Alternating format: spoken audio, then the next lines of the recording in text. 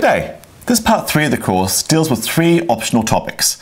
And I'm going to surprise some people with the very first topic I consider optional, which is the general quadratic formula. So let's talk about that first very briefly. You'll notice that in part 2, I was solving equations like 2x squared plus 7x plus 5 equals, 13, just fine, doing the box method we had, not knowing any general formula for this. Most people that have studied quadratics before will be surprised that I don't move the numbers around. A lot of people have me subtract 13 from both sides and deal with 2x squared plus 7x minus 8 equals 0. They like equals 0 on the end. Why? Because they've been trained to think about quadratics in a different way. Because there is a general formula for solving equations of the form ax squared plus bx plus c equals 0. So part 1 of this part 3 of this course deals with how to derive the general quadratic formula. But it's really just the box method. You don't need to know it at all. The box method does it all the time, and really the box method is that formula in disguise.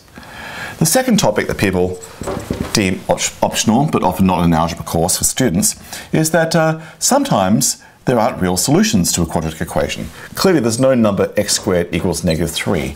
Nothing times itself will ever be negative. Something times itself will either be positive or 0 if it happens to be 0.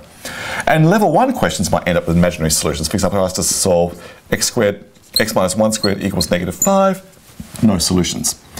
But some algebra curricula like kids to have this thing called an imaginary number, in which case they write down solutions to this even though they don't have actual physical meaning, at least at this level. So I deem this an optional topic, and you can read about it in part 2. And the third part is, well, it's a natural question. If there's a general formula for solving quadratic equations, is there a general formula for solving cubic equations? Ax cubed plus bx squared plus cx plus d equals 0? Or quartic equations, ax to the fourth plus bx cubed plus cx squared plus dx plus e equals 0, and so on. And it turns out there's a formula for this, and there's a reason we don't teach in schools, is because the formula is horrible. And there's a formula for this, and then we can go through the questions about when are the formulas for these sorts of formulas. But in part 3 of the course, I actually give you the formula for ax cubed. Actually, I shouldn't say that. I don't just give it to you. We actually go through it. We derive it. It's actually within reach. It's just not pretty. So part 3 of the course deals with more general formulas beyond the quadratic. Part 2 deals with imaginary solutions. If you have a curriculum that insists that you do imaginary solutions, here it is for you.